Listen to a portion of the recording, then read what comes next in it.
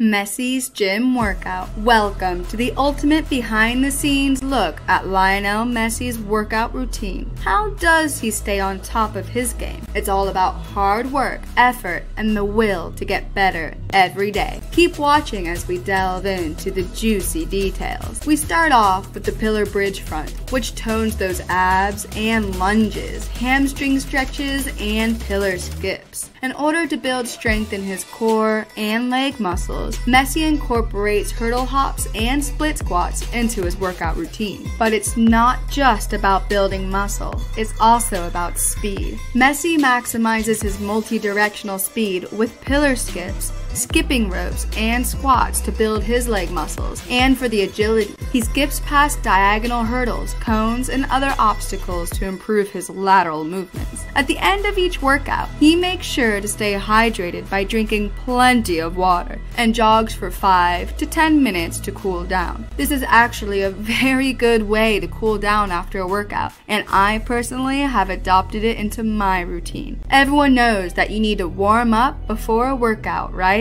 Well, what about after the workout? A cool down is like the warming up that you do after your workout to wind down. Except rather than it being about warming up in your preparation for your workout, a cool down is about winding your body, joints, and muscles down after a workout to give you that smooth transition back into your normie, average Ohio resident activities. The purpose of both a warm-up and a cool down is to avoid injury. Like this type of content? Subscribe for more, or I'll pour cold tea into your pillowcase. You don't want that, do you? No. Now, you might be thinking, but Messi, you're already the best player in the world. Why bother with all this hard work? According to sports psychologist Don McPherson, Messi's success can be attributed to his humility. He knows he's the best, but he also knows he can always do better. He controls his emotions and works harder, never reacting to decisions, never showing anger when teammates make mistakes, and never making a fuss when he's injured. He just gets on with it.